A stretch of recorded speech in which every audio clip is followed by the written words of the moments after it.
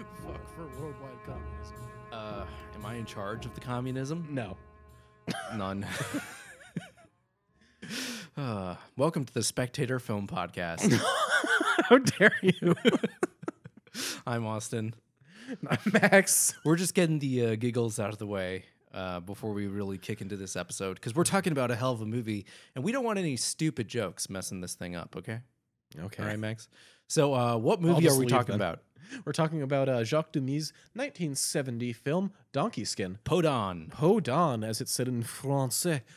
But yeah, can you tell that I took like 2 months of Duolingo Yeah, you got to get French back classes on your Duolingo French classes. before the guilt trippy owl stopped bothering me and I The stopped abusive owl started the sending gaslighting owl. Yeah, we're gonna keep the. I'm owl gonna out of cancel this. the Duolingo owl for being a toxic abuser. Oh, I bet that's happened already.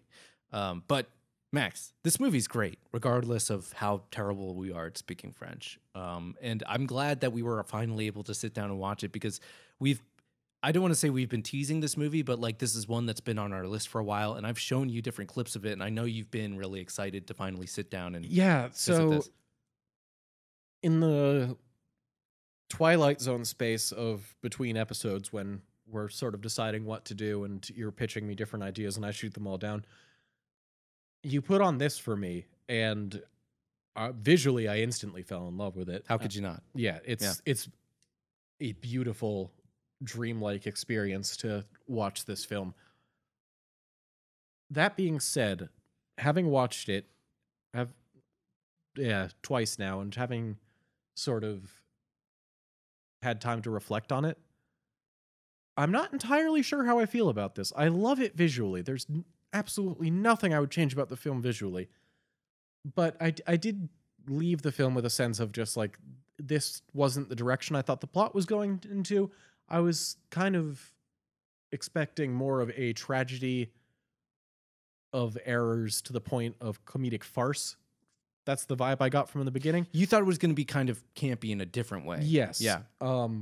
Where it kind of just falls into a standard fairy tale structure after a certain thing. Yeah. Which is the vehicle for this amazing dreamlike Yeah. reality. It begins and it's up in your face with this incest stuff, and you're like, what? And it's not even just like the horrific nature, like the incest, like the desire for incest from the king, but like just the increasingly like insane requests from the daughter. I thought that was going to escalate. I thought everything was just going to like explode. Yeah, you thought that was going to be the premise of the movie. Yeah. Not turn into this thing where she's like in the woods. In the woods, and it's literally just like the most standard fairy tale ever. And I'm fine with that as a vehicle for this movie. It's just, it took me off guard for a second, Yeah. and I'm still processing a bit, but I'm excited to see more stuff by Mr. Demy now. And we definitely will. And the good news about that, too, is I wouldn't even say this is one of his absolute best movies. I would say that I really enjoyed this movie, and I think it's incredibly well done. But he's got, like, especially throughout the 60s, like, what a decade for, like, any director. One of the great decades of any director's career. He made about, like, 3 or 4 real, like, masterpiece-level movies, including probably one of the best debut films of all time, Lola. Really incredible movies that we're definitely going to get to. But this movie, I think you're in line with a lot of other critics, and kind of myself as well, where this movie catches you a little bit off balance. And I think part of it has to do with its kind of like laissez-faire attitude towards the incest, which I guess we should just explain for anyone who's not familiar with this movie. This is a fairy tale movie about a girl who has to flee her father, who is the king, after her mother dies. And her mother says to the king, as she's dying, "You must grant me this one wish. Do not remarry unless it's to a woman more beautiful than myself." And then the king is like, "I can't find a woman more beautiful than you. I can never remarry." And then, who's more beautiful? The daughter. Oh, no. It's like your wife, but younger. Oh, God. So yeah, you think the movie's going to be like either one of those horrific old fairy tales that's like, Yeah. and then he fucked his daughter and Oh, God punished him for goddamn. his sins and he turned into the new donkey that shit's gold. Yeah, something like yeah. that. There's also a donkey that shit's gold. Yes. Yeah. Hence Donkey skin. yeah. Yeah. But I thought that was going to be like the general Yeah. vibe of the movie. Just yet again, horrific to the point of farce. Yep. But then the movie goes in a different direction. Well, the movie's just so generally joyous that And it kind of seems a little bit incongruous with the dark idea of the incest at play that sets the plot in motion. And it's also like a visual thing where And it's also a musical. Yeah, it's also kind of a musical. Yeah, that's definitely something Jacques Demy is known for. Definitely is creating all these great musicals throughout the '60s. And this seems like less of a musical than those movies. It has musical moments and they sing songs, but it doesn't really rely on musical set pieces in the same way. The music by Michel Legrand is awesome, though. It is. Yeah. There's no like showstopper number, but like it's nice to have the musical tunes in there. Really, like this comes off as kind of just like a lyrical fantasy movie. And if you're someone who's listened to the show before and you really enjoyed our episodes on stuff like The Bandwagon or La Belle et la Bête, this is a movie for you that you might enjoy, especially La Belle et la Bête, because this movie is in many ways kind of like a love letter to La Belle et la Bête, not just with the casting of Jean Marais and actual quoting of Jean Cocteau's poetry in the movie. It has so many like visual references and takes so many cues from that movie, and even the way it uses magic and does this, reverse photography special effects. And because of that, I think that's another interesting thing to sort of go into is how this is a movie and a director that is often associated with the queer cinema. So that's another thing that we're going to be talking about during the commentary track. So there's a lot of really fascinating things about this movie, and it is just like visually, this movie is like just an amazing buffet. Just like amazing food. It's Never just laid ending, out really. For you. Yeah. Always something for your eyes to feast on this entire film. That's really this movie's thing is like visual pleasure. It's like this is just so nice to look at. All the mise en scene, the props, the decor. It's just perfect. Unabashed visual, just joy. Joy overload the entire time. And I'm so happy we get to watch it. But before we jump in, I do want to start off with a little bit of a quote to help contextualize how we might approach Jacques Demy's filmmaking and this film in particular. And I'm going to recall a quote from our bandwagon episode from way back. And this is from the book Genre the Musical, edited by Rick Altman. It's a really wonderful collection of essays. Go get it. You can find it in the show notes. I'm going to be including it in the show notes for this episode. And I'm going to be quoting Thomas L. Sasser's essay, which is the essay that begins the book. And he writes regarding Vincent Minnelli's musical, he says, "For what seems to me to be essential for all of Minnelli's films is the fact that his characters are only superficially concerned with a quest, a desire to get somewhere in life, i.e. with any of the forms with which the dynamism rationalizes or sublimates itself. What we have instead, just beneath the surface of the plots, is the working of energy itself, is the ever-changing, fascinating movement of a basic impulse in its encounter with or victory over a given reality. The characters' existence is justified by the incessant struggle in which they engage for a total fulfillment, for total gratification of their aesthetic needs, their desire for beauty and harmony, their demand for an identity of their lives with the reality of their dreams." So, yeah, I think that's something that we can really use as a sort of landmark for launching our discussion of Jacques Demy's characters as well, because they're very much characters who you could all describe a lot of his best characters as like daydreamers, but they're chasing this sort of dream, this idea of a reality inside themselves, and then trying to bring it to fruition to the world around them. And you shared that quote with me before we started recording, and I kind of latched onto it as an interesting way to sort of provide a through line throughout this movie where I kind of felt like it was almost two separate stories at one time, but like if you look at it as two separate characters chasing the objects of their desires, throughout the film, then like it kind of brings a sense of narrative throughway that was kind of lacking for my first couple because of otherwise it might seem a little bit sort of slapdash and kind of random, but when you think about it, it's like all these characters are sort of chasing their own desire in this own specific way, and this movie is kind of a celebration of them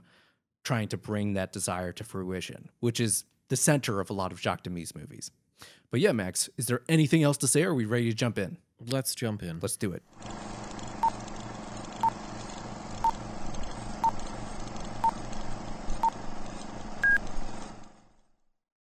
And back to our old friend, the Criterion Channel. My old friend. Something that we have never said anything negative that was completely unfounded in reality. about the Criterion Channel, Well, just because we were too dumb to figure out menus. I think you're taking a lot of you're sharing a lot of responsibility for accusations that you were the standard bearer. no, for. these accusations never happened. These are we never said that they never offered subtitles on their DVDs. Yes, Um, and I've never threatened the president. And I never said that we they hated hearing impaired people because that we were too dumb to figure out how their menus worked.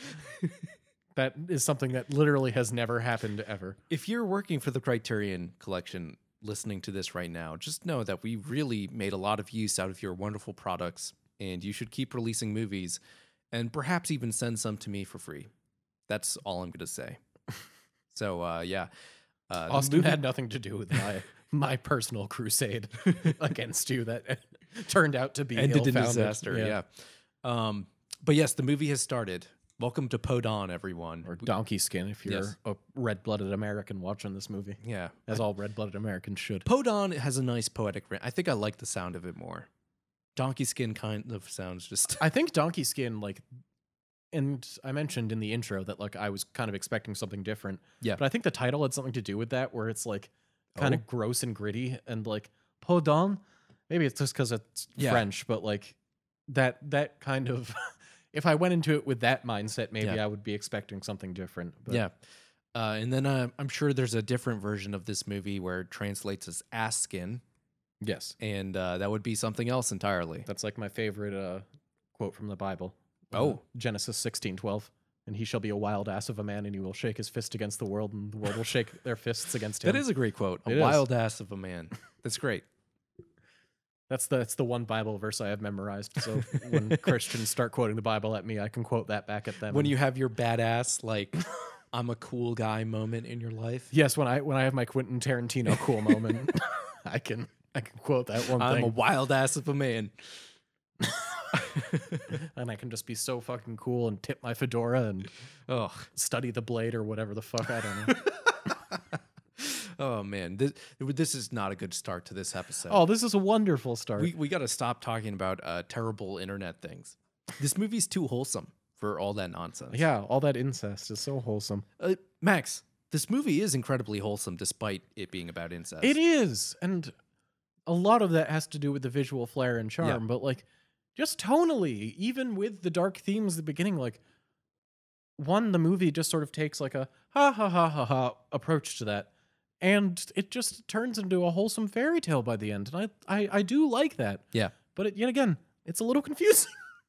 Well, I think part of it too is that the tone comes from how thoroughly in control Jacques Demy is of the camera work. The camera work in this is like stealth incredible. Because obviously we can point to the mise-en-scene and the incredible fucking outfits and the amazing decor in this movie. I mean, just look at the moment you first see them, you're like, this is the most remarkable shit I've seen. Just the way they design the Catherine Deneuve as a queen character, because she plays two roles, both the queen and the daughter. You see her wardrobe and her room, and it's like, this is the first shot of the movie, and I'm already blown away. Everything is so beautiful. Jacques Demy is a master of using a limited color palette, but also these camera moves, Max. We're going to see it especially in these establishing sequences at the beginning, the prologue, so to speak. Where we're getting this narration about the king and his prosperous kingdom. We're going to see that Jacques Demy is a master of setting up shots that have horizontal movement. And he's so good at using movement of the camera, combining both a pan and a track movement, whether in whichever direction, in order to create a sense of like fleeting mysticism. You know, the camera movements that he uses to establish a lot of this are just like the essence of what I would call, you know, fantasy camera movements. Everything's very gliding and smooth and glossy. And 100%. Yeah. I'm sorry. I was just envisioning the alternate reality CinemaSins version of this, where they're just like, wouldn't the donkey shitting currency cause massive inflation? Ding! oh God, Let's be glad. I don't even know if they're still doing that. I don't know what CinemaSins is up to, but they're like probably making their own movies now. yeah, they were like, oh, we'll make our own movie, and it was just like ding, the worst. And You know, and then they could make a cheeky video being like, oh, everything wrong with our own film. We're in on the joke on how bad we are. Oh God. There's some internet things that are just like, you hate what you talk about. CinemaSins is one of those. I've never seen people so committed to hating movies and not enjoying them as the people at Besides CinemaSins. the Spectator Film Podcast. Yeah, of course, yeah. We hate movies even more, but for the right reasons, not for That's stupid true. reasons. That's true. And you were saying, like, his casting does, like... Jean Marais? Yeah, Jean Marais' casting does harken back to a little bit. Yeah, a little bit. Blah, blah, blah, blah, blah. Blah, blah, blah, blah, blah. But... Labette. And I know that both of the outfits are based on, like, almost like Louis XIV Sun King type things, but it is, like... The outfit is almost a remarkable likeness to his princely attire. So the outfits and costumes for him do draw inspiration. Not only, I believe it's Louis XV. Whatever. Is the specific- There's too many fucking Louis. But I'm saying is you're pointing that out, and you're correct in harkening back to that, because I think it is inspired by that 17th century. Whichever Louis was in the 17th century when Charles Perrault wrote this story originally, that's where a lot of the period elements of these outfits are coming from. But these outfits are kind of anachronistic deliberately, because they're not trying to be strict recreations of the past. Obviously, this movie is not interested in that. It is also absorbing a lot of like psychedelic, play with colors and sort of 60s fashion. We have the Blue Man Group fucking working as we have the Blue Kingdom and the Red Kingdom. Yes. Yeah. And everything's just solid colors. And the Queen of the Red Kingdom like looks eerily similar to like the Queen of Hearts in most like Alice in Wonderland adaptations. So a lot of the elements of the outfits have a basis in historical fact, but they definitely take a lot of creative license as well to give it that more fantastical feeling. And I know for a fact that one of the deliberate points of reference was his outfit in La Belle et la Bête, which we commented during that episode about how sort of magisterial and kind of campy and silly that outfit seems at times. And I love it. I really do. That outfit is also great. That movie. Oh my God, Max, it's your favorite thing. So I've said before, we've done them on the podcast, which is still, despite not being even close to one of the best movies we've done on the podcast, is one of my favorite movies just for what it represents. And I've said that if I could own any movie prop in my fictional warehouse where they keep every movie prop ever in after they're done making the movie. Yes, the Indiana Jones gigantic treasure warehouse where they keep every movie prop and then none of them are thrown away or deteriorate or whatever. I would own the ants from them. Although this cat throne is giving it a strong run for its money, not gonna lie. Yeah, the cat throne is really, really something, and I wonder who has that. Because one, it's a tacky ass fucking 70s cat piece of furniture. It looks like it's made out of like sheer carpet. Yes, and I love that. But two, like the way you have to sit on it makes you look like a sassy bitch, and like I love that. It's a seat that turns you into a sassy bitch. And how can you not? And we did watch a little short featurette with our frequent problematic source, Anna Viller, about her inspiration from this movie. And she was sort of talking about how they have like period accurate clothing with like tacky fake gems sewn onto them. Yeah. To create this sort of environment. And that cat throne is the perfect encapsulation of that. Yes, where it's the idea of a cat throne is fun, but then they do it in this like cheeky kind of like tacky way that makes it just look sassy, right? And that's where a lot of the camp comes from. It's kind of a visual camp, of these incongruous visual elements that are kind of blended together. And yet, even though they're incongruous, they fit together incredibly well. You could only make this movie if you had a really strong sense of vision and strong coordination between your costume designer and your set designer and just the director and cinematographer as well. I mean, obviously, all the paints and everything they would use, they need to paint them and have them be a specific color to interact with the camera in a specific way. So it requires a very like strong sense of control and coordination to actually do this and make it seem like something that's just at peace with itself and not bad. Yeah. It's one of the Habsburgs. Oh God! I had Austin, who had remained blissfully ignorant of the Habsburg jaw of the royalty of most European nations, the inbreeding that went on in there. And I knew they were inbreeding. I just didn't know that was like the most prominent. Trait. Yeah, they look like Sylvester Stallone at the end of Rocky. but more so. Yeah. It looks like caricatures, and you have to remember, like, those are royal portraits to make them look as good as possible. flattering as possible. Yeah. What a nightmare. But yeah, he's swiping left on all these portraits because they're trying to his court is trying to set him up with another queen so that he can produce a male heir. And he's basically doing royal Tinder right now. Where Yes. he's literally throwing all of these photos to the left on the bed. Yes, he's like, I hate all these bitches. Max, I do want to go back and pick up a comment though that was made by his little entourage when he first said, "Go find me people that if you insist I should marry again, go find some people for me." And the comment I want to go back to is one of his handlers sort of saying like, a woman doesn't have to be virtuous and beautiful as long as she is fertile and can produce an heir, right? And then, obviously Jean Marais goes, I disagree. I made this promise to my now dead wife that I would marry someone only more beautiful than she is, and I take that seriously. However, I think that's interesting because this movie in that comment, and I think in what we're going to see with the way it plays with the donkey skin itself, it sort of sets up this dualism between utility and beauty, where there are things that are not beautiful, but perform like a very important function and utility, right? Producing an heir, being fertile. And then there are things that are beautiful, but do not necessarily perform a function. And they're kind of synthesized in the romance at the end with the Red Prince.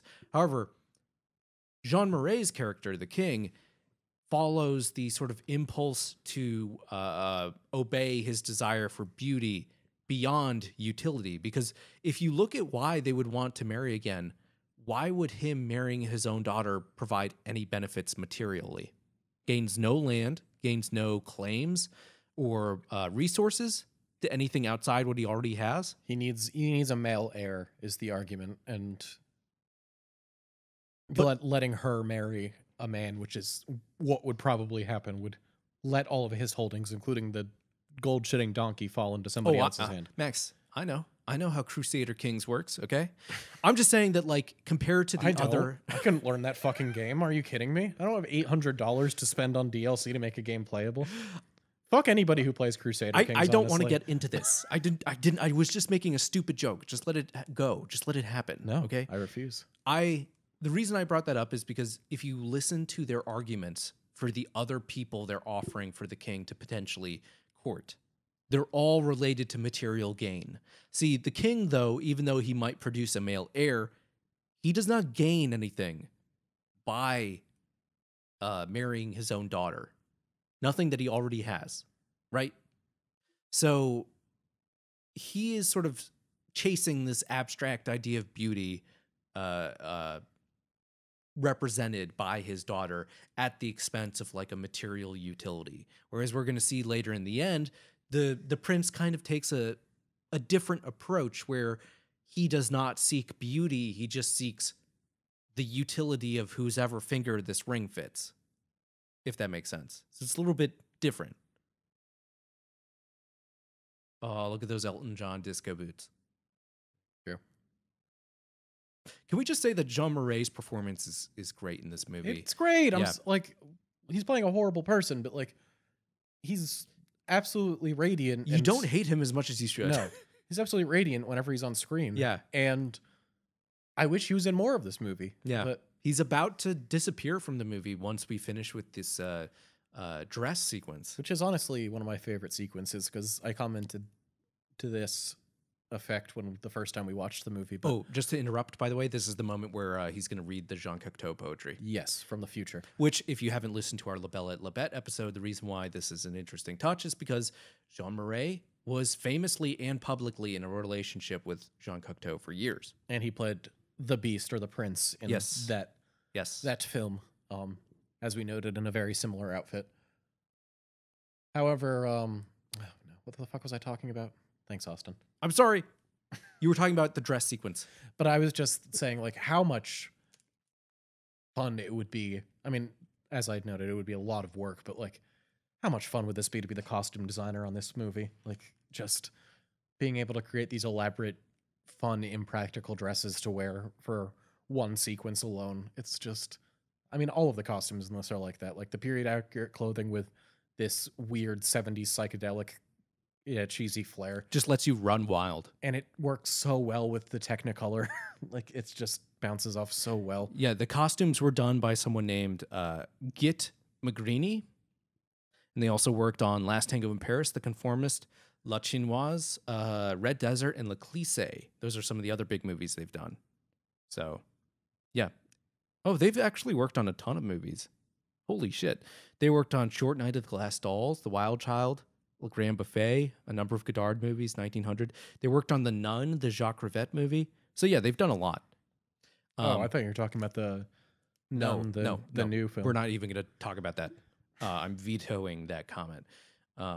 But Max, I agree. Like, and that's something that Jacques Demy is really good at doing in his other movies too. Except in his previous movies, they're all set in the modern day, right? This movie, I think, is probably one of the bigger budget movies that he was given access to at this point in his career, as far as how much money he had to make it. So this movie is kind of like the most indulgent he gets with these insane outfits at this point in his career. He's never really had an opportunity to go this crazy yet. And he takes full advantage of it. He does. Yeah. A quick bouncing off from costume design to set design. This is the second movie in a row that we've done that has a fun, bubbly chemistry set very early on in the film. What?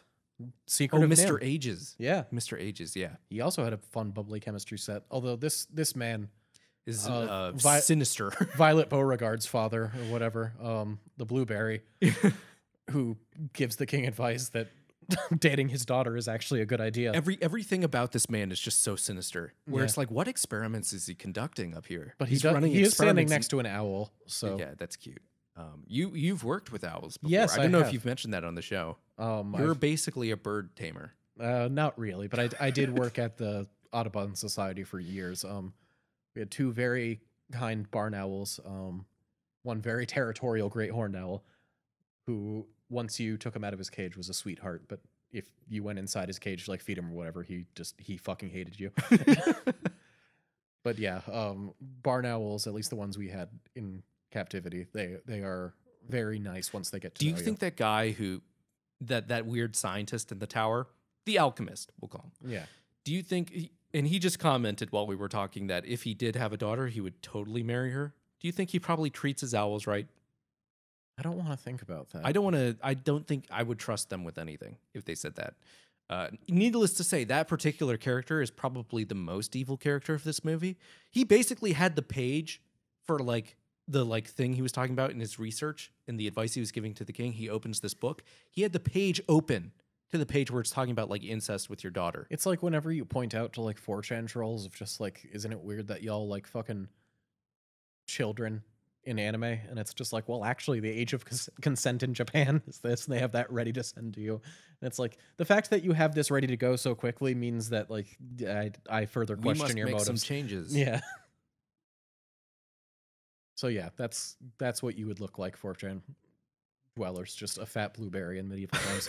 That's who you would be. Now, Max, we're going to transition to something else right now because I don't think I've prepared you for what I'm about to say, which is we're about to be introduced to one of my favorite actors of all time. Really? Yes. Delphine Seyrig. I know you spoke highly of her the entire first screening we did, and her character is so much fun in this film, so I can see why. She's a blast in this movie. She does not get a lot to do, but she is very... She doesn't need it, though, no. Honestly. And more would be great, but like, she's just so much fun in every scene she's in, and the camera moves along with her fun. The movie plays along with her great. It's just everything about her performance and the way it weaves into this world is fantastic. And Max, I know we've talked about this a lot. I've told you time and again, and I cannot wait for you to finally watch this movie. Delphine Seyrig gives maybe the best vampire performance in film in Daughters of Darkness, as, speaking of weird incesty European nobles, as Countess Bathory. Ah, okay. Yes. And her performance in that, which came out the year after this, is absolutely phenomenal. One of the best vampire movies, for sure. But she's also in things like Jeanne Dielman, Chantal Ackerman's masterpiece, and stuff like Last Year at Marienbad. She's super important for the sort of French art house cinema sort of legacy. And at a certain point in her career, she was a stark feminist as well. At a certain point in her career, she only started working with female directors, I believe, which very interesting choice to make career-wise, especially, 40 years ago at this point. Yeah. You could barely make that work today. Yeah. So there's a lot of things to admire about Delphine Seyrig, and she's a wonderful actor. Also, fun fact for everyone, Delphine Seyrig, distantly related to someone we've brought up on the show before, theorist and famous linguist Ferdinand Saussure. And Of course. If you know who that is, you're probably like, what? But yeah, so Ferdinand Saussure is apparently related to Delphine Seyrig. So speaking of familial relations, I love how the fairy godmother, that's like a trope that's in a lot of fairy tales, Yeah. is just sort of like the alcoholic aunt in this movie Yes. almost. Just Yes. like wearing these like extravagant nightgown-esque dresses and just being like, okay, come tell me your troubles. You have to take a boat to my house and just come talk to me in the middle of the woods. She and has a telephone. I know how to handle men. Let's just start asking them for outrageous shit and they'll dump you like they always do because men are trash. And I love it. I love that type of character for the fairy godmother. It works so well. She's great at playing a type of like gentle prodding without seeming condescending. You can tell that she's clearly like trying to steer Catherine Deneuve into a specific direction, that direction being you cannot marry your father because that's just, we're not going to do that. But she's very good at doing it gently and sort of speaking at Catherine Deneuve's level without making the character seem sort of condescending. And there's perhaps reason for the character to seem condescending because we get hints that perhaps the Lilac Fairy, as she's called, is up to her own scheme here to try to... I was just going to bring that up where it's like, do you think it just sort of dawned on her to do this now? Because the king will mention her in a bit and sort of like oh, you've been talking to that fairy godmother again. Just like, yes, we and her have a bad blood between us about something that's never mentioned. But like, do you think it's that like, oh, I'll set this girl up with this prince from a faraway land so that way I can fuck her father? It's like, is that the goal, or was that just like, oh, I guess this works? The movie doesn't give you a clear answer. No. And that's part of the movie's charm and part of the movie's like confounding nature, where it's like, how do I feel about this? I don't know. And it holds you in that tension where it doesn't really give you a clear answer. But it's clear that like Delphine Seyrig's character, the Lilac Fairy, is gunning for marrying Jean Marais. Oh, here we have the first dress. How lovely.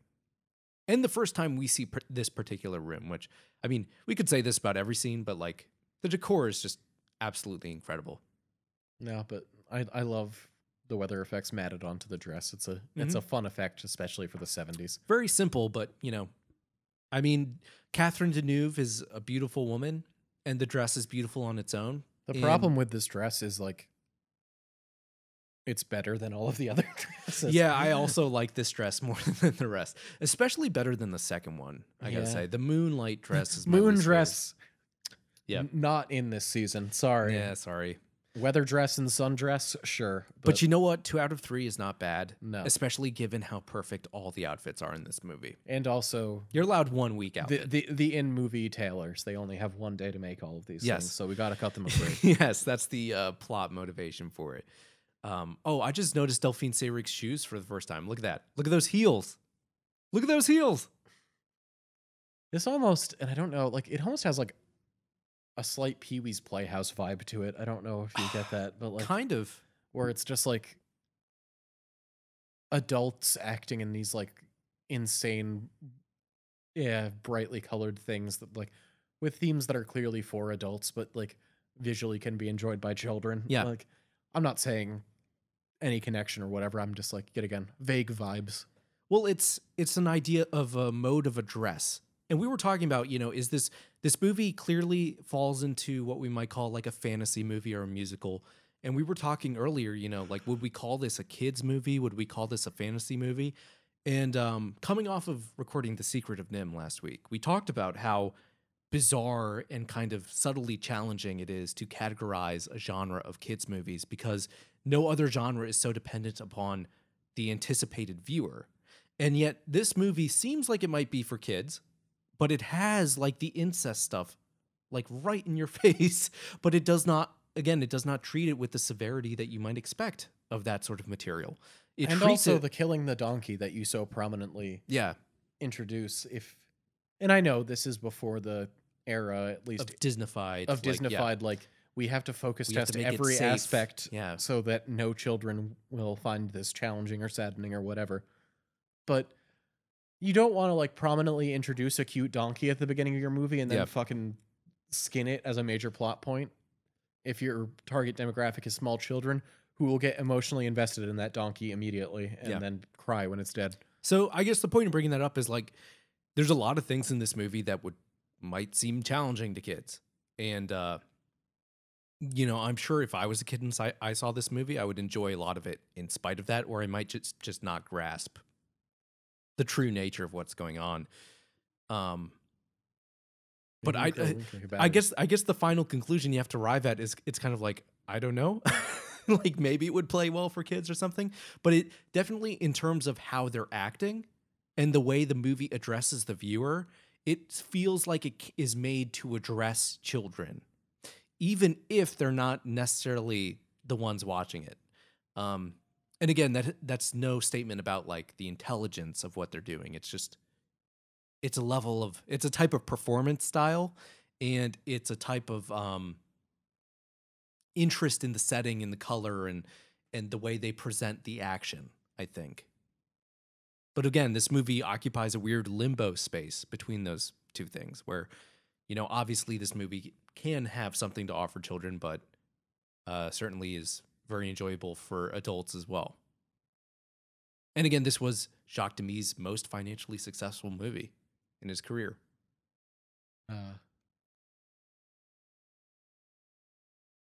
Yeah. Also, when does this movie take place is something you could argue, because she Yeah. said it's like, oh, my wand's running low like a battery. And she's like, what's a battery? And it's like, oh, I'm Yeah. getting old. Well, we just barely mentioned it, but when we were first introduced to the Lilac Fairy, we see that she has a telephone Yeah. in her little forest hideout. So there's lots of very interesting anachronisms in this movie. And we talked about how critics have also been kind of unsure of how to tackle this movie, at least English language critics, because there's more scholarship and academic writing on Jacques Demy, I think, in French than there is in English. But I think critics have not discussed this movie as much outside of things like the fun anachronisms, I also like, because it helps them better describe Jacques Demy's more critically accepted and revered other films, you know? yeah. And also like, it's a fun thing to think about for 2 seconds, but it's like, what's a good the genie in like Aladdin or something. Like Okay. he'll make pop culture references. Yeah. And that's like for the benefit of the audience. Yeah. And like, so Robin Williams It's a can cute do thing. more fun Yeah.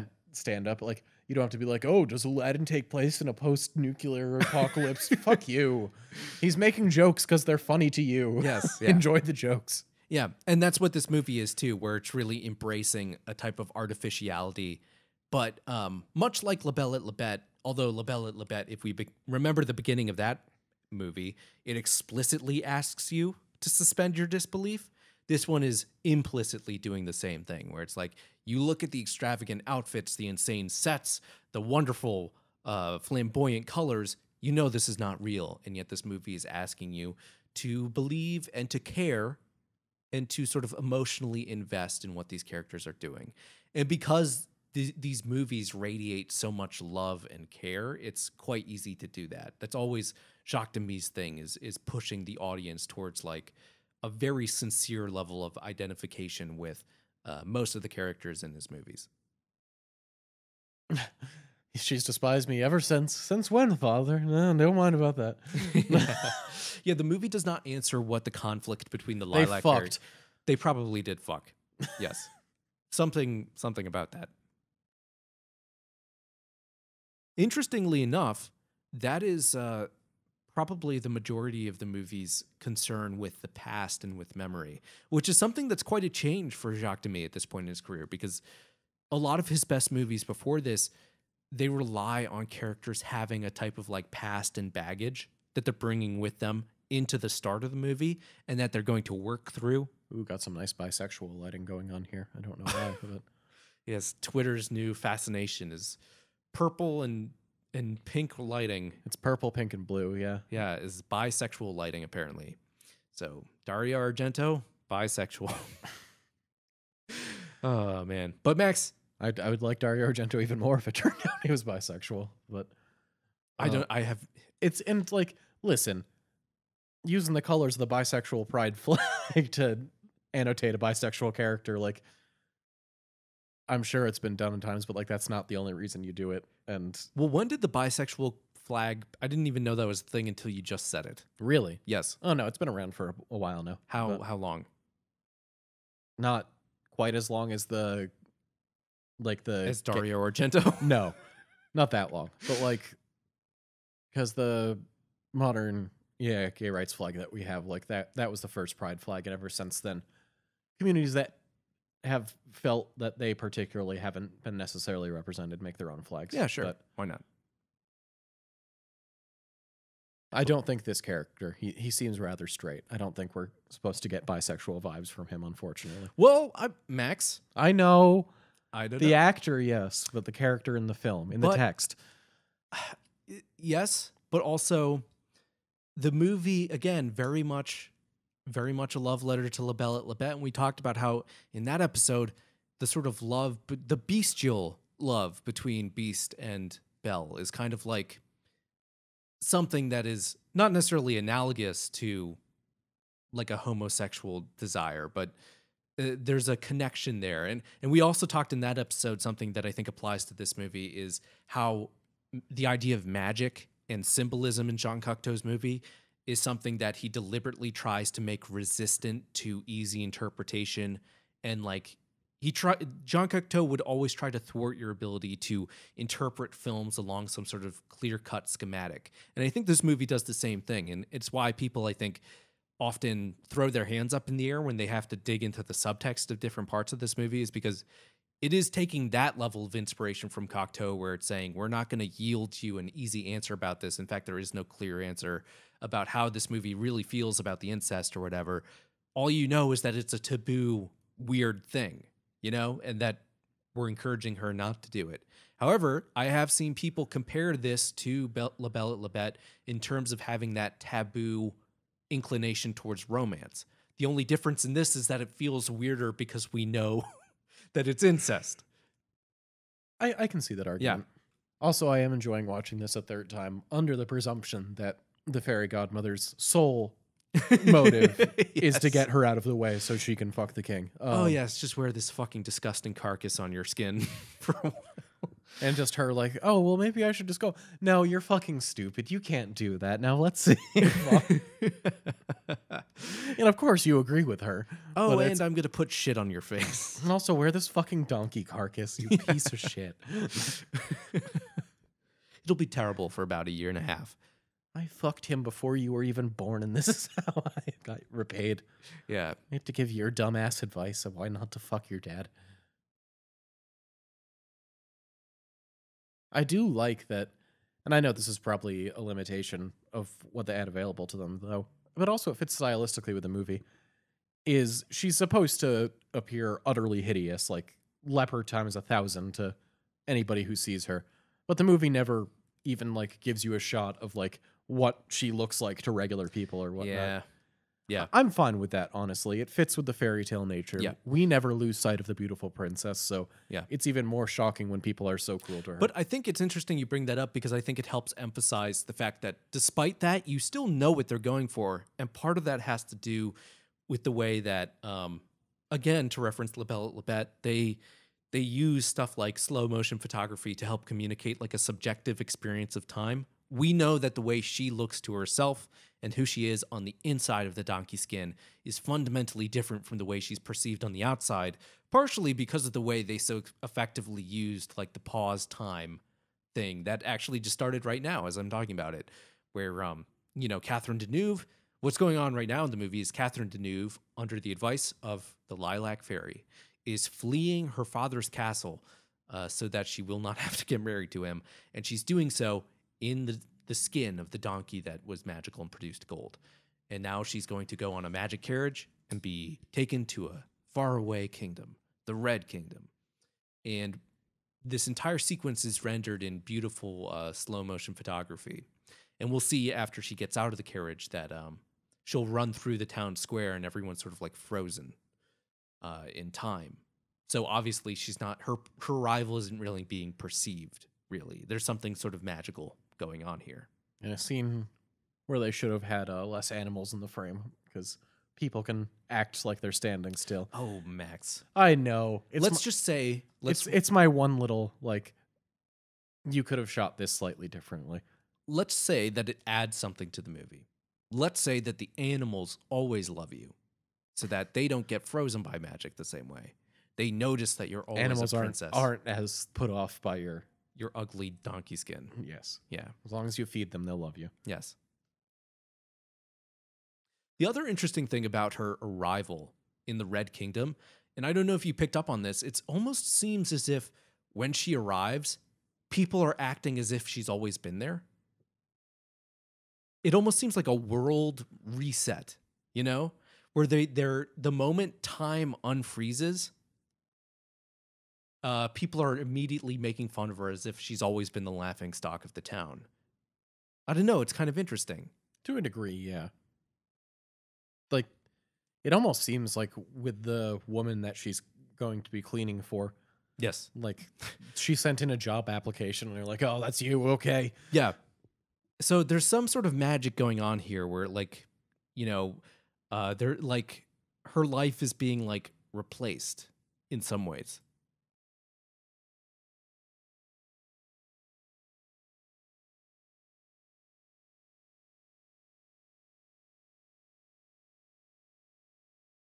This is how I feel, though, whenever I make, like, a beautiful character in an RPG decked out with the coolest thing, and then, like, I have to switch to ugly-ass gear for combat or whatever. Oh, fuck, I'm covered in donkey skin. Don't laugh, it gives me +10 poison resistance. I just need to get it through this fucking swamp. Just let me get through, and I'll switch back to my cool-looking outfit. Now, Max, now that we've entered the sequence of sort of subjective time, with her running through this paused village. And I think also, I just want to say, again, if we're talking about period outfits and just set design and everything, really beautiful. You get a really great pastoral, rural vibe from all their outfits and their posing and everything. Like, it just looks like a beautiful sort of French Impressionist painting in some ways. I love it. But I want to bring up another quote, this time from a book by a woman named Amy Herzog called Dreams of Difference, Songs of the Same. And this book is about, like, musicals, but specifically the idea of the musical moment in film, the moment that people break into song and what that means ideologically in film. And she writes of Jacques Demy's movies. She talks about it in reference to a philosopher named Henry Bergson and writes, actually, you know what? Should I pause for this woman? This woman's so delightful. I mean, we'll get plenty of her. Yeah, but we only see her spit frogs out of her mouth like several times. Only like 6 times throughout the movie. Oh, here's the first one. I mean, when you say you got a frog in your throat, I don't think that's what you necessarily mean. That's just another touch of this movie being totally irreverent and silly. Is like, I don't know if people are understanding what we're saying. We've moved past the incest plot line. Yes. Now we're at the prince falls in love with a raggedy woman who he knows is not raggedy in his heart. Cinderella. Yes. Yeah. But basically, the woman that she goes to work for as the scullery maid spits frogs out of her mouth for no reason. Because she's disgusting. Yeah, it just Everybody happens. in this town is disgusting is something that we need to learn. Yeah. And they all still make fun of donkey skin for being disgusting, I guess. So, again, just to go back I mean, listen, I may be a millennial, but, like, it's a pretty good sized house that you get to live in for free. Just all you have to do is clean some pigsties every day. Like, that's sad. Just saying. This is terrible. This is terrible, Max. But you don't gotta pay rent on it. You don't gotta, like, pay utilities. Like, let me finish this quote. It's a central location. This quote begins writing about Henry Bergson and Henry Bergson's theories of perception and time and how they play with Jacques Demy. She says, Henry Bergson's theories of perception, memory, and time fly in the face of our most commonplace assumptions about these processes. We presume that the perception is the processing of stimuli by our sensory organs, that memories are highly individualized neurological images stored in our brains, and that time, despite our relative perceptions of it, unfolds as a series of moments that are seemingly strung together like beads on the thread of the past. According to Bergson, however, perception is a reflective interaction between the perceiver and the perceived, a reciprocal exchange that takes place in the space between them, not in the mind of the subject. The phenomenon of perception originates within the object itself. The entity that perceives the object registers or distills from it only those qualities that it finds useful. And then skipping down a bit, she quotes Bergson directly saying, perception is never a mere contact of the mind with the object present, is impregnated with memory images which complete it as they interpret it. So that just goes to say something we see with her moving through slow motion. It's like this moment of her sort of moving within her own perception of the world. And like the subjectivity of our characters is like sort of billowing out like a cloud into the world around them. And that's just the way that Jacques Demy treats objects and people moving through the world. There's always this magical connection that joins people together. True, yeah. And we see it in stuff like this with these magical objects and props that she sort of summons out of her with her wand. Here's another reference to La Belle et la Bête, the magic looking glass that shows you the person you love. Yeah, I think like this, it definitely has like Beauty and the Beast, Cinderella vibes. It is very like, and you can tell this was a classic fairy tale handed down through generations and had cross-pollination with various different stories. Yeah. And I think that's just also like a Charles Perrault thing as well, where he wrote a lot of those different stories, and obviously you're going to get some similarities.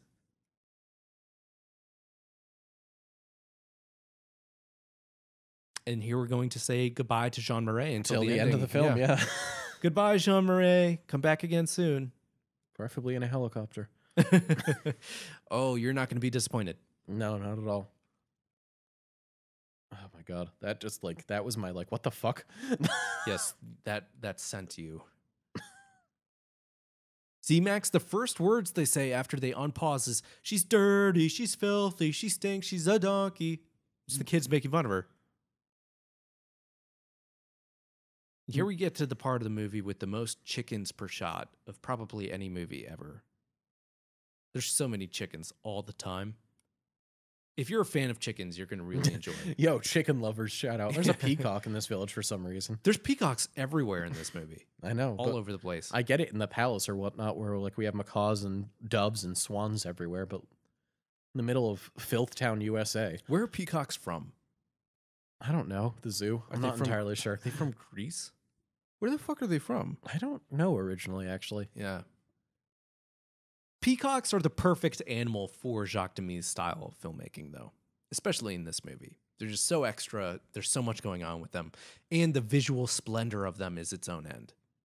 That's something that I don't think we finished talking about earlier, but it was a point that you brought up that I thought was really good, where we're talking about how much this movie just luxuriates in the visual splendor of what's going on. And it's kind of like, yeah, that is the point of this movie. This movie is about taking like a visual pleasure in everything that's happening, whether you're a kid or an adult. And you don't have to be any age to learn to find something really beautiful and pretty and engaging only on a visual level, you know? And I think that's part of why this movie feels like it's approachable for all ages despite its content, is because it places mostly a lot of emphasis on the visuals and keeping you interested in that way. And it's just very bright and colorful. And it maintains, while it's doing that, a very upbeat and sort of charming tone.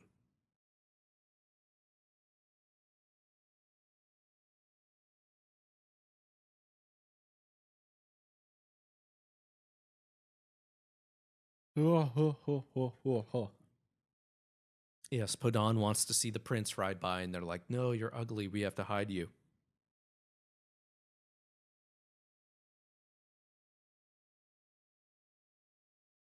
Now, Max, if you had to wear an animal skin, what would you be? Would What would I be? Yeah, what would you I'd be? be somebody who wears an animal skin. Well, would you be a donkey skin? What would you be?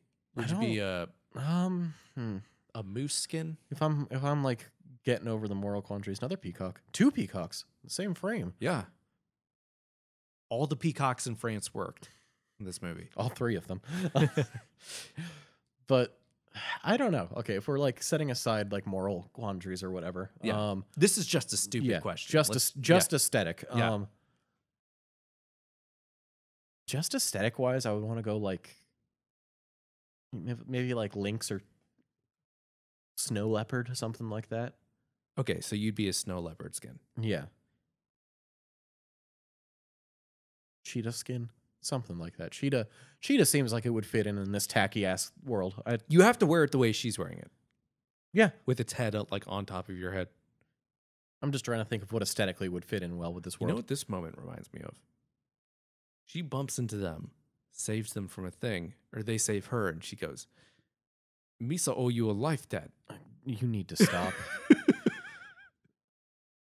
I was gonna say that like all of the red people and blue people remind me of fucking Oompa Loompas.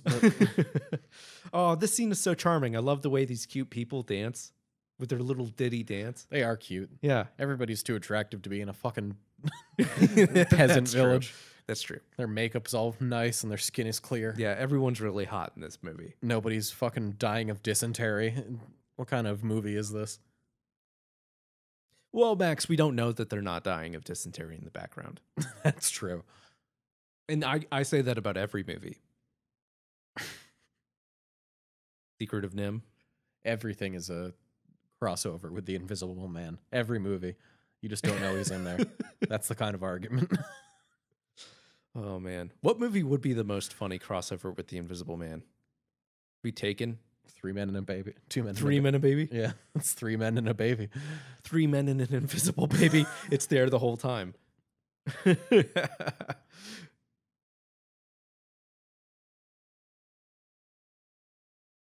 Okay, that guy's really half-assing the dance. Come on, man. Now, Max, look at this, okay? Look at this. Look at the edges of the plants. I was watching this earlier. Even though we are watching the very fancy and beautiful Criterion remaster, it almost looks as if it's not quite ready to have the level of digital information to cover the contrast of the green with how red this prince's outfit is. Yeah. Do you see it? Yeah, there's the blurring Because on the sides. The colors are so saturated in this movie. And I love that. Yeah. Saturated colors are some of my favorite Yeah. things, especially the way Technicolor like renders them. It's so nice. And we want to emphasize that this movie is not. This movie's beautiful. Oh, here we have another Jean Cocteau reference with the mouth and the flower. But not done in a nice way that forwards the plot, not in a Phantom of the Opera, I've seen a good movie. Yes. So don't judge me for this movie being Yeah. bad type of way. But the reason I brought up the color stuff is just because, like, if we ever get out of COVID and you have an opportunity to see this In movie, 20 years when we finally get the vaccine. if you see this movie in the theater, you're probably going to have a whole new appreciation for these incredibly beautiful elements than you would on home video. And Fair. it looks amazing on home video. That's an article I was just reading actually. What? Is that they're starting to rent out theaters to anybody who will just like pay money to. Are you serious? Yeah. Should we do an episode in a movie theater? How much do you think that would cost? I don't know. They're doing that for gamers now, so that like they can hold. In movie theaters? Yeah, they can like hold tournaments or whatnot on the big screen. Jesus. Wait, isn't the point of not having people together? Why would they have a tournament? No, but I'm saying like that's services they're going to be offering now in order to like keep the lights on in a lot of movie theaters. It's just like fucking take the things. None of the movies are ready, and we have all these fucking gigantic empty spaces. So Okay. Well, listeners, let us know if we should rent out a movie theater for no reason, I guess. And then ask them like, hey, do you have any like power plugs? well, yeah. We head in with a bunch of equipment. Do you have like 80 extension cords? Yeah. Oh, here we get the moment, the big moment. The prince is going to see Podon for the first time, but he's going to see her in her beautiful princess outfit, not in her terrible donkey skin. I love how she like keeps all of this like finery in there, but she like still leaves all the live animals in her Yes. shack. Yeah. I think it's another sort of like Belle at Labette touch, you know, where there's a little bit of like that surrealist contrast. Oh no, I'd be surprised if there was any realism in this movie, Yeah. honestly, and I love that. Especially at this point. But I love this moment too, because what do we notice with the mirror? She set this up. Right? Don't you get that impression? She knows that he was going to be there. That's why she's dressed up. Maybe, yeah. And I get the impression that she's like constructed his position in that moment as the voyeur to enable his visual pleasure, to entice him. I get from that moment that she has kind of learned her own lesson from the Lilac Fairy in the ways of manipulating men. Right? And she's like, I want to get the handsome prince to like me.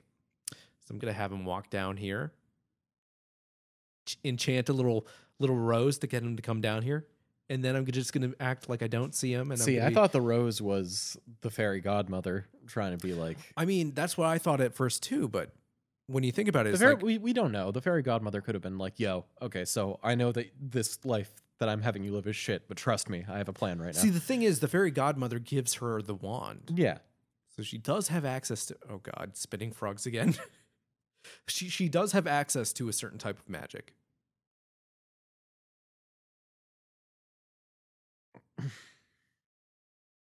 What a lovely name. First name Donkey, last name Skin. Is that true in France? Is Poe donkey or is Poe skin? I have no idea. French listeners, hit me up, please. We've insulted you so much. But I if haven't. You're still listening. I love the French. Renowned for their excellence. The French. Champagne is known for its excellence. There's a California champagne, also known for its excellence. No. Released by Paul It's Masson. not from the Champagne region of France. It's just sparkling.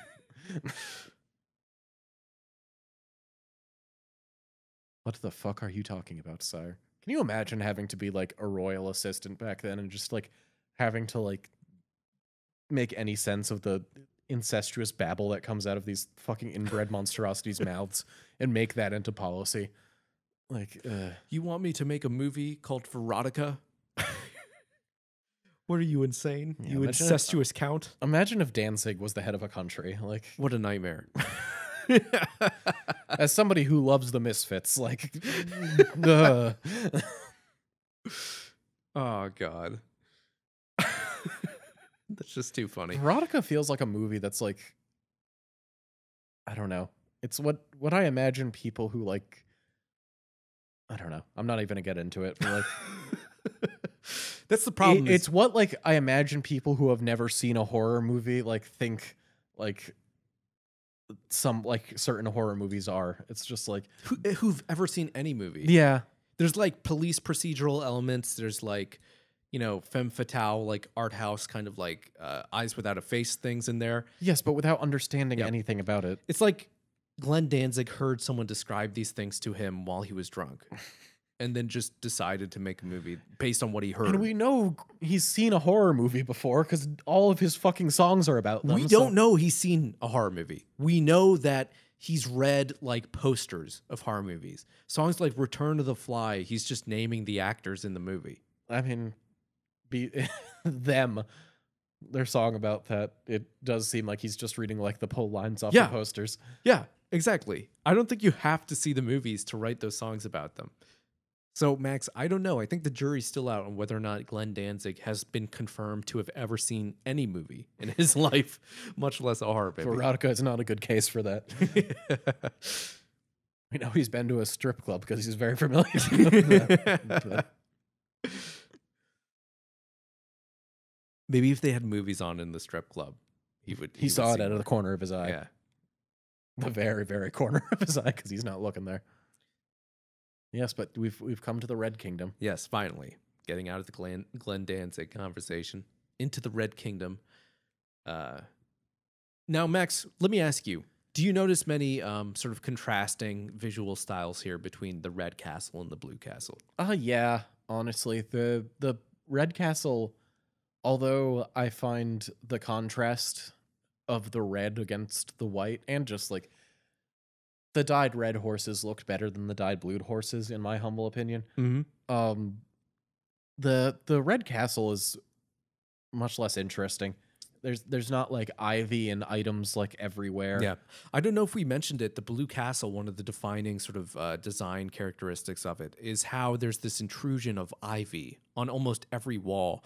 And there's plant life growing all over the place on the inside of the castle. So it looks like the castle has this own sort of like my organic favorite, energy. my personal favorite dress in the movie. The Queen in Diamonds. Yes, I love it. It looks so great. I definitely think she has the best outfit of the red royal family. Well, yeah. I The mean, prince looks like a fucking loser. the prince looks like he would be a bard or something. Like, just give him a lute and just have him prance around or something. His sleeves are too big. I mean, no such thing, but also Look at those sleeves. I am afraid they're going to catch on fire in this scene. I actually kind of like the king's getup because the king just is like, he looks like he's just there for the ride. He like doesn't care about anything. Somebody clearly put flowers in his beard. He just seems like he's having a ball, honestly. I mean, let's be real. Clearly the queen is the one that's like keeping this castle together. The king is falling asleep during meetings. Doesn't care about anything. He should have retired during the last administration, but he was too proud to, and now it's going to fuck everything up. But, oh my god. But she does deflect the political question. She's just like, the prince is like, oh, we still have scullery maids living in shacks. And she's just like, oh, take that up with your father. Yeah. So, well, that's the other, difference between the Red Kingdom and the Blue Kingdom is there's a little bit of a different approach to like the idea of how people interact with the civilians, I guess. We don't see any of the civilians of the Blue Kingdom. Yeah, we just see the agents of the king. For all we know, that's the entire fucking citizenry of the Blue Kingdom. Yeah. You have an entire economy based on this donkey shitting. There's no other wealth to go around. I'm glad you got back to the donkey shitting because I just want to elaborate on that sort of like dualism between beauty and like Filth. utility, I guess, where it's like the donkey is not the beautiful animal, right? And yet it's the thing that's like, it's like a metaphor almost for like a beast of burden and like capitalist production in some ways, right? It could be. Yeah. And interestingly enough, you have the princess who has to don the skin of like A working class person in order to blend in. Yes. And the source of all of his wealth, she asked him to kill it. Maybe that's why we don't see any citizens. Ho, ho, ho, ho, ho. But I mean, it is interesting that like, the movie forces her into a position where she becomes like a hard manual laborer. And it treats the skin and the dress that she's wearing within that position as something that very literally is responsible for having generated wealth, right? And there's other like interesting lines where there's like wordplay about like, she arrives at the old woman to get her job, and the old woman's like, "Why are you filthy?" And she's like, "Well, I wouldn't be a scullery maid if I wasn't filthy." So there's little wordplay like that, but it's like this idea of associating the labor with this idea of filth and different ideas of beauty that are like the antithesis of something that would generate wealth, which is interesting. I'm not quite sure what the movie is saying about all of that. But it's an inference you could make, Yeah. and it's an interesting lens on which to view this movie. Yeah. And I feel like it's something critics have not discussed as much. I think critics do not view Jacques Demy as a very political filmmaker, right? Especially in comparison to the other filmmakers of his generation within the French New Wave. Obviously, he's not really a political filmmaker in comparison to people like Jean-Luc Godard. But he's sort of like a satellite figure of the French New Wave in some ways, despite having a lot of stylistic tendencies that he shares with them, especially in his earlier films. He's sort of like wavering on the edge of that. And by this point in his career, he definitely was embracing sort of a different style, his own style, compared to the French New Wave. Because, the French New Wave was so much about like cinema verite and like truth and politics and everything. And Jacques Demy decided to make movies that very much could be dismissed as like pure escapism. And he really embraced a sense of artificiality and a lack of like ironic, cool distance. His thing was all about sincerity and really embracing these different types of stories. And I do want to go back because I just real quick, you said, what do I think of the Red Kingdom's castle? Yeah. The majority of the castle is much more boring, but I think that's because majority of the scenes are spent in the prince's bedroom, and you could tell they spent a lot of time like making On the sure, bed. yeah, making sure the bed is visually interesting to look at. To the point where the bed is almost psychotic. Yeah, We joked that there's this weird ass statue, and we were like, "What is the point of this statue right by his bed?" And we were thinking, is that like his sleep paralysis demon? oh, yeah, the terrifying boy that stands Yes. next to his bed and is Yes. never commented on. Yes, or is this movie like a backdoor prequel to The Boy? It's like when you go to your grandparents' house and they have like creepy dolls like that. And it's like, what purpose does this serve? Did your grandparents have that? Uh, Because one of mine did.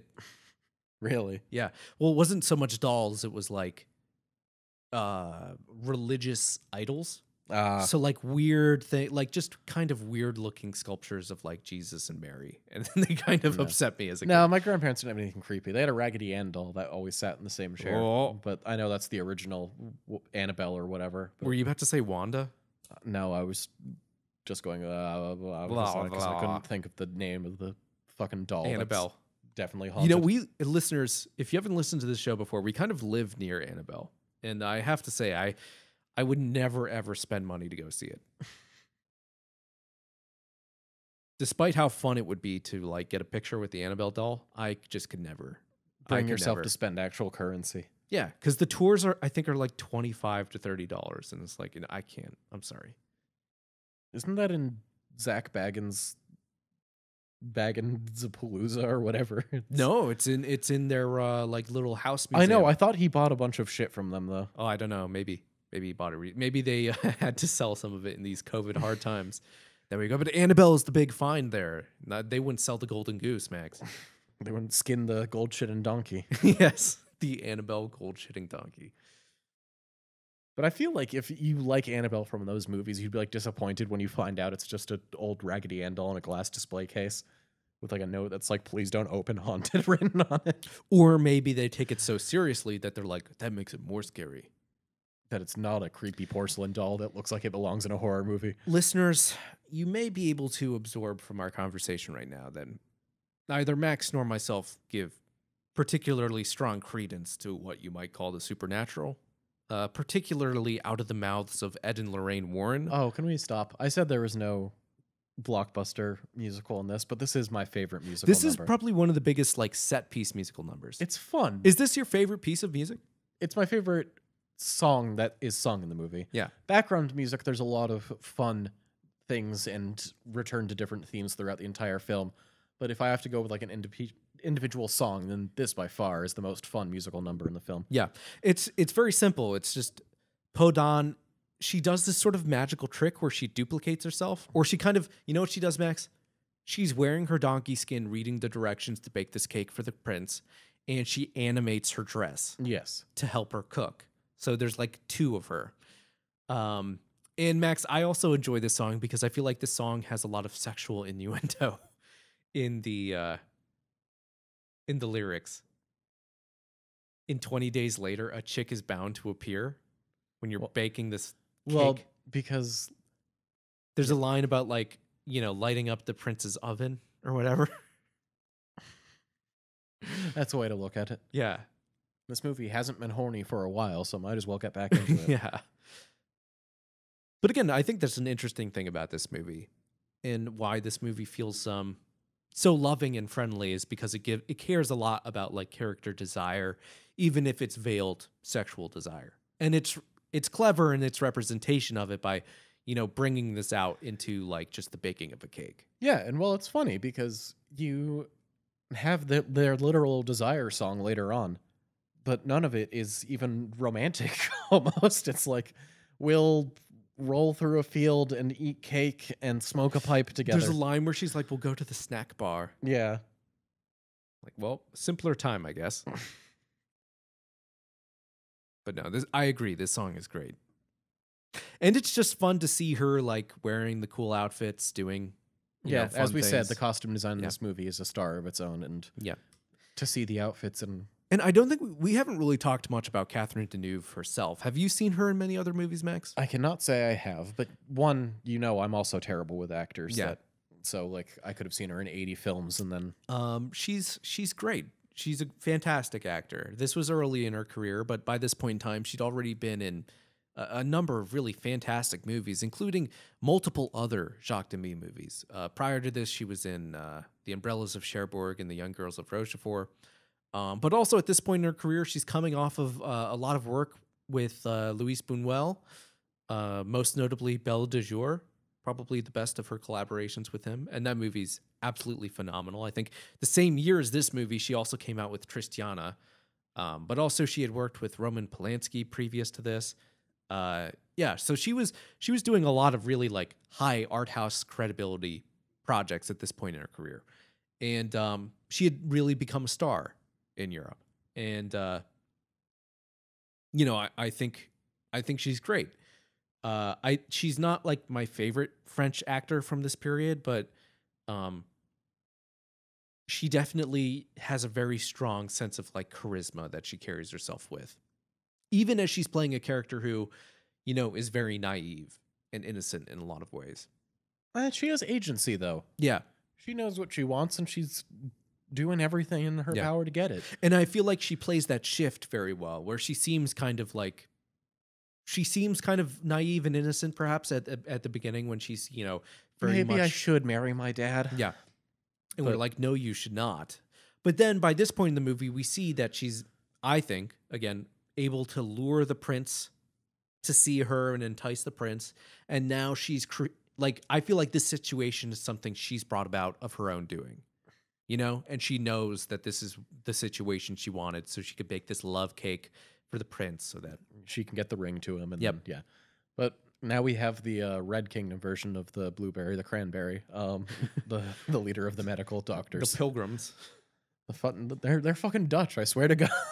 Yes. They look like the fucking like stadtholder or whatever. Yes, there's red Dutch people in this movie now. Oh God. The Dutch are like one of my weirdest, like, I'm not gonna go off on a huge thing. What? No, but like One of your weirdest what now? one of my like historical like fast like the lightning fast rise and fall of like Dutch control over the majority of the world. Like they just won at capitalism to the point where it's like, okay, we don't need to do anything for the rest of our existence. What are they doing now? And I wonder if we have any Dutch listeners. I don't know. The Netherlands like survives almost entirely off like tourism and just like hanging out now. Like they carved their entire city out of like cliff sides and it's made of marble. But No economy, just vibes. they basically there is an old English saying that's like one of my favorite historical things, which is God created the world, but the Dutch created the Netherlands because it was just like a series of cliffs before they agricultured the shit out of it and made it into a livable country.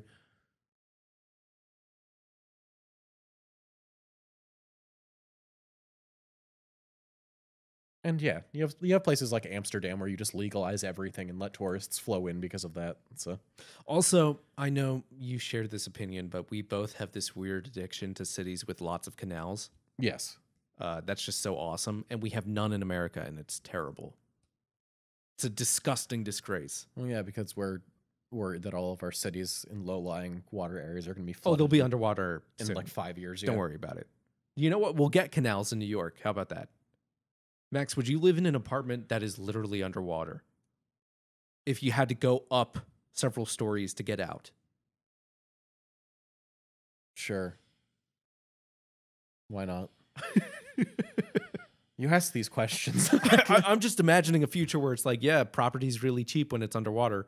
It's like, what if I actually rented an apartment underwater? Who knows? Maybe it'll happen. Who knows?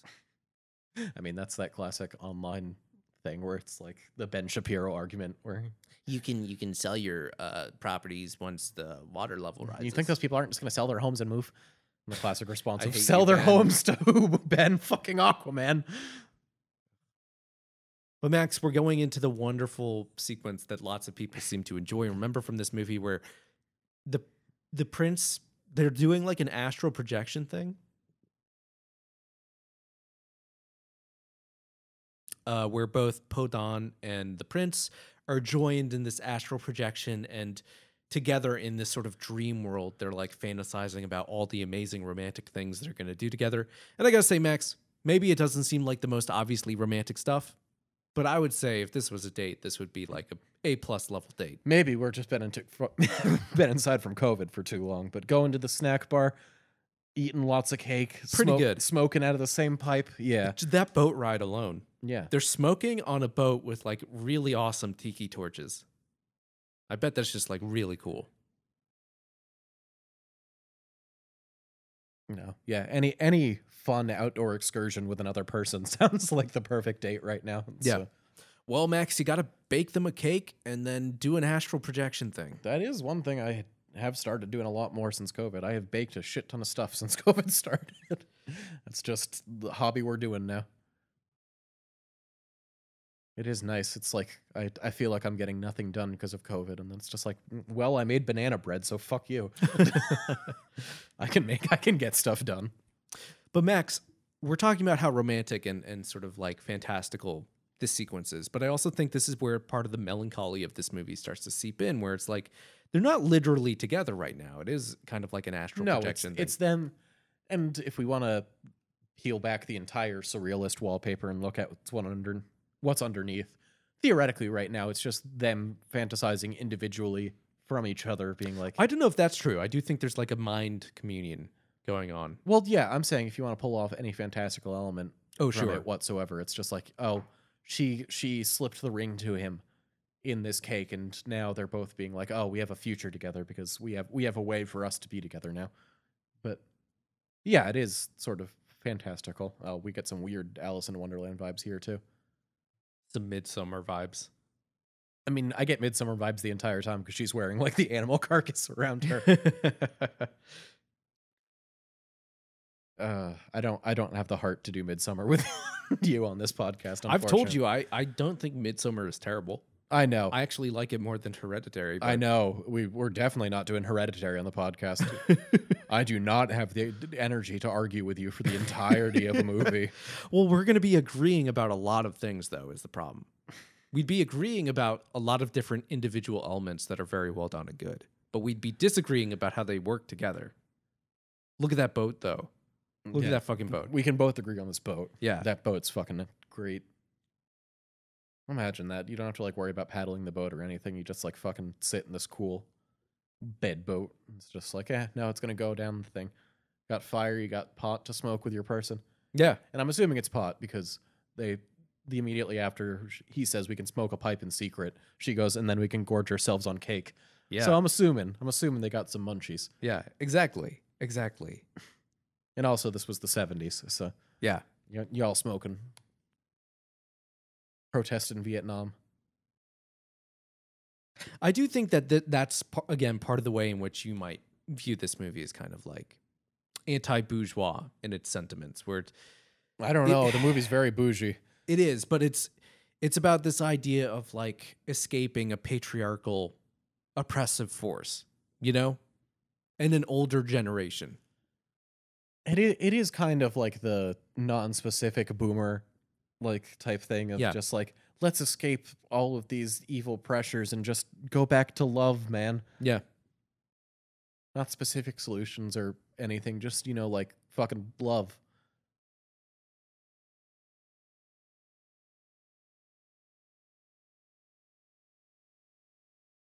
Marriage immediately.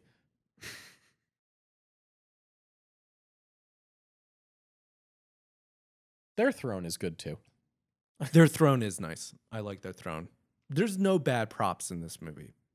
No, honestly, I said the lion throne is great, but like It's honestly, that's probably worth discussing in its own right. Just the frequency with which the props are perhaps the most conspicuous thing in the frame, and yet none of them appear bad.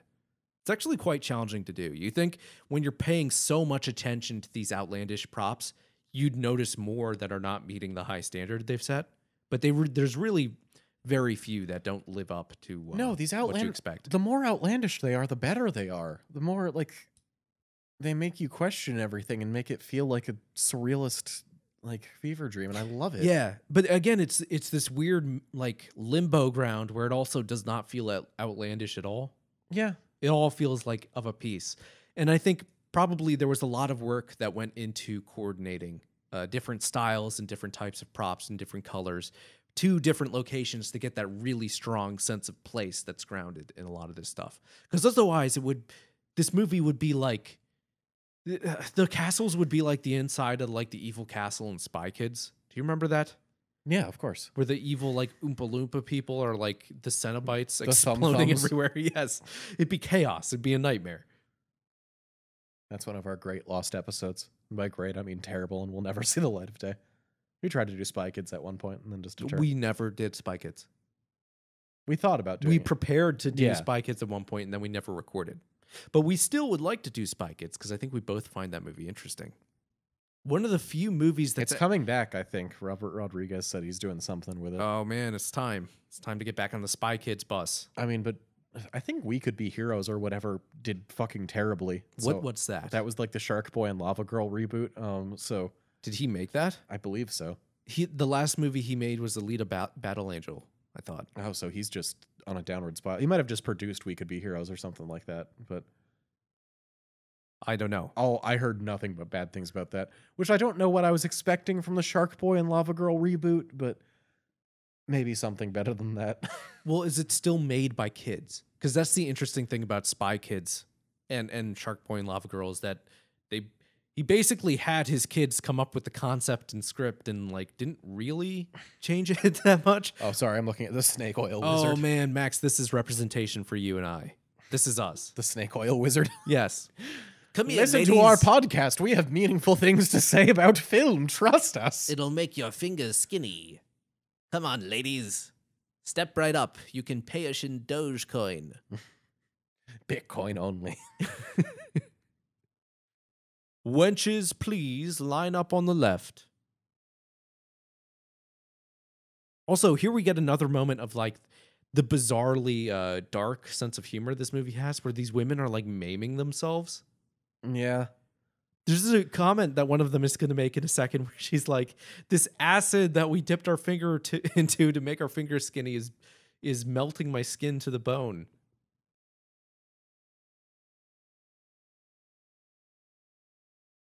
Serves you right, you fucking idiots. I also really enjoy this song. This song's fun. And I love how he didn't just sell them like dyed water. He specifically sold Something terrible. finger enlarging thing or whatever. Yeah, just like as an extra fuck you. Oh, this girl's gonna cut her finger. This one, yeah. Yeah. What's the problem, Esther? Oh, she's got a knife in her hand. Oh, I cut my finger off. But as we discussed, all the people in this movie are like the hottest people ever. So clearly not too much trouble. You can for marry anyone. your local hay mover or whatever these Yeah. people do. And they'll be just as hot as the prince. It's Yes. just they're not wearing a frilly, big sleeved outfit. Yeah, everyone is like from the cover of like a Harlequin romance novel. Yeah, basically. This is the world we live in if we had access to healthcare. Every time I see the red guards, I just expect oompa, loompa, doompity. You know what I partially expect is like the flying monkey army. Yeah. There are major Wizard of Oz vibes as well. Yeah, in a good way. None of these things are bad. Whenever I say this movie gives me vibes, it's only from things I like, which is good. Does this movie give you bad vibes in any way? Are there things that we don't like about this movie? We've talked about things that we're like kind of unsettled on and we're like not sure how to take it, but I don't know if that's the same thing as bad. And this is a good time to bring that up because this is just sort of one long sequence to get to the point that they end up together. Yeah. But I do want to talk about, so I mentioned earlier my problems with the structure, and this whole sequence does lend that, where if this movie escalates very quickly, and for the rest of the film, it struggles, in my opinion, to live up to that level of conflict that it builds and that level of excitement it builds. and it just sort of peters out from there. It ends on an explosive note, but if I had to complain, I would say it is uneven in a lot of places, at least Yeah, narrative-wise. I think I would agree with that too, especially in a sense of like the stakes, because it is just such a jolly and joyous movie that you're Yeah. like, I don't think she's in danger of incest anymore. Yeah, like, what are the stakes at this point? We just believe that we know it's going to end well. Yeah. Yeah. There's an inevitability of everything that's going on. And we see the prince being sweet because he's just like, okay. That's grooming, Max. Yeah. Hashtag cancel the prince.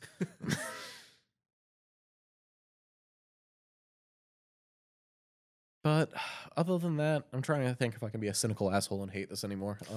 I don't know. There's not again, I'm not going to say that this movie is in his upper tier, but it's hard to, nitpick anything about this movie, because even though you might argue that it kind of loses steam a little bit, it remains something that feels like a cohesive vision. Like, I don't think he made I think he made the movie he wanted to make definitively, and I don't think it fails in reference to what he was aiming for. Get the fuck out of here, oldie. I love this scene because it gives all these extras like a really great moment in how they approach the prince to get their their finger tested. All of the extras give it a little something, and it's just a lot of fun.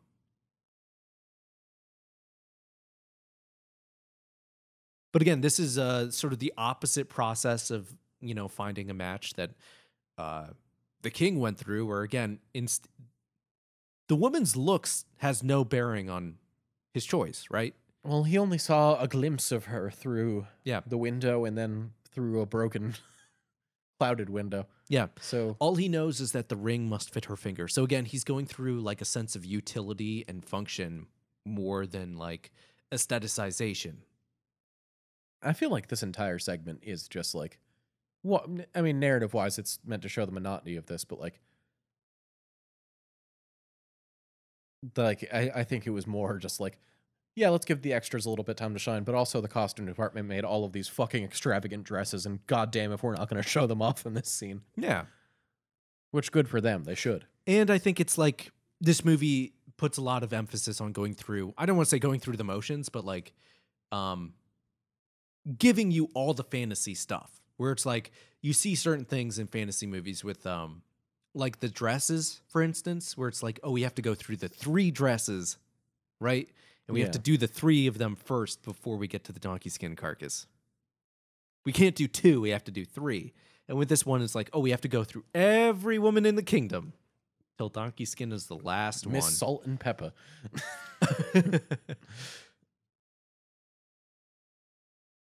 I don't know what the comedy they're supposed to be getting out of this is, but I do know that the next girl who tries on the ring is probably the one that I would have a crush on of all of them. Miss Glumcakes, no occupation. Yes, she has no job. Her name is Miss Glumcakes, and she's just like a forest babe. Look at her. She's humble. She's sweet. You want a forest witch girlfriend. Max, everyone wants a forest witch girlfriend. It's the new aesthetic. She's the closest one to having the ring fit on, and then she's like, fuck it, I'm leaving.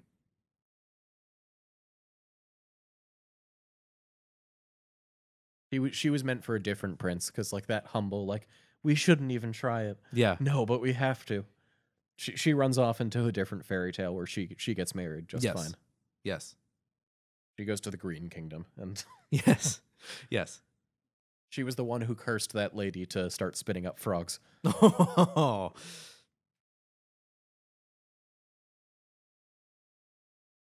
Well, we tried all the girls. Let's try the boys. Oh, God. That's why you could get me reinvested in this movie. Well, I suppose we have to try the men now. That would be a funny twist if they repeat it again. Before trying donkey skin, they try Yeah. the men. That would be hilarious. They start blasting YMCA. No, that's only for people who lose their presidential campaigns and don't know how to leave. Just blast YMCA as you're leaving. What? You do not see that? Did Donald Trump do this? Yes. He was blasting YMCA as he left the White House? Well, no, it's like concession speech or whatever, and he was just like, Oh, yeah, he booked it at like at a store, right? no, not even that, but like he just like, as he was leaving, he was just like, fuck you, I'm out, and YMCA was playing as he walked toward his fucking helicopter. Oh. He hired a fucking wedding DJ to score that. Because he only had $20 left or whatever. I hope he dies. I mean, don't we all? He's not the president anymore, so we can say that. You can say anyone you hope they die. Yeah, true. Yeah. I've learned that lesson. Oh, Max. A beautiful shot. She's been revealed. Catherine Deneuve. Yes. Oh, and we get this sort of very surreal moment where it's like, oh, we're all happy now. Yeah, you get that kind of, I don't want to call it a seamless transition, but we do the sort of, it's sort of like a jump cut to match what you would expect as they're walking towards the king and queen, but now it's on their wedding day. Yes, and again, their in this outfits heavenly attire and Yeah. setting. Beautiful outfits, and we're about to get what I felt was maybe your favorite moment of the movie. Oh, I literally stood up and screamed when this happened. Yeah. I I was not expecting you to freak out when you saw this. was like, excuse me. Maybe because I was lulled into this sort of like stereotypical fairy tale thing by this point. You forget about the fucking battery joke in the telephone by this Yes, point in the and movie. then you're like, they're arriving in a helicopter. But my favorite detail about this is when the helicopter lands, you see the painting of his cat throne Yeah. on it. It's the symbol of his entire kingdom. Just to let you know, I'm the guy who has that cat throne. Well, without the shitting donkey, that's all he has left. It's all the power he can muster is the fact that he has that cool ass cat throne. This is what, and I love that the like help. That's what Bitcoin is based on. Look at the headphones that he has too. He has like the everything, all the helicopter equipment, and the people, the handlers at the Red Kingdom. It's like they're prepared to receive people arriving in helicopters. Like they give them the step box or whatever. It's funny. But she got her man. The princess got her man. Everybody got their man. However, we are going to see a little detail that, again, critics will compare to the ending of La Belle et la Bête, where Delphine Seyrig, making her reappearance here, says to Catherine Deneuve, "It's all arranged. I'm marrying your father. Try to look pleased." As if she's unpleased. And that's something sort of that people compare to the ending of La Belle et la Bête, because if you remember in that movie, there's this connection we build with the beast. And then when he finally turns into the handsome prince, Belle has this response where she's like, "Oh, I'd gotten used to you as the beast. I'll suppose I'll have to get used to you like this again." I mean, especially in the Disney movie, that's 100% true. Where, like, I don't know who was in charge of animating the human beast's face, but Does he look like Gerard Depardieu? kind of. He looks hideous. Old Gerard Depardieu. No, he's not quite that lumpy, but it's not a good look. You should have stayed in the beast form. That's all I'm saying. But yeah, Max. This is what it will be like during our first live show for the Spectator Film Podcast. Maybe someday. Nobles from all over the world. I hope it will be this serene. Yes. But yes, Max, this has been Donkey Skin. What'd you think? I know I said I had mixed feelings of this going in, but once I got over my expectations of what this film should be, it's such a colorful, weird film that, like, I feel like everybody should watch this at least once. Yeah. I can't not recommend this film to people. Yeah. It might not have been what I was looking for, but I'm glad with what I found. Well, Max, can I ask you, do you feel pumped to watch Jacques Demy's other movies now? To a degree, yes. I know they're going to be radically different from this, but I'm excited to see what he can do with different kinds of stories. Yeah. And I do think his other movies are better than this. Not all of them, but I do think some of the other ones are. Yeah, I haven't seen all his movies, but he had a hell of a career prior to this moment, and he still made a few good movies after this. So yeah, he's a wonderful director for anyone who hasn't seen his movies. And if you enjoyed this movie, I would definitely recommend you check out the rest of his stuff as well. And I'm going to just recommend the whole box set that Criterion released. It's a wonderful collection. Listen, don't you got to stop simping for Criterion Shut up. until they send us stuff. It's a wonderful collection. If you like this movie, if you like Jacques Demy in general, you're going to enjoy that. And also, everybody who works at Criterion is incredibly attractive, and we love you. But yeah, if you enjoyed us talking about this incredibly beautiful movie, though, you should check us out at spectatorfilmpodcast.com. You can find all of our episodes on that website or Spotify, Stitcher, Apple Podcast. We are on Instagram. We are on Letterboxd. We are on Twitter. Hell, we're even on Tumblr. We're on all sorts of cool social media platforms that kids all do. We're going to make a TikTok and do dances for you guys. We are steps away from creating an OnlyFans. Yes. So if the economy keeps going down, we'll start selling. But yeah, if you're interested in any of that, hit us up on all of our social media. If you want to leave a recommendation for what kind of movies we should talk about, let us know. Austin, any last words? We can't say goodbye without saying goodnight.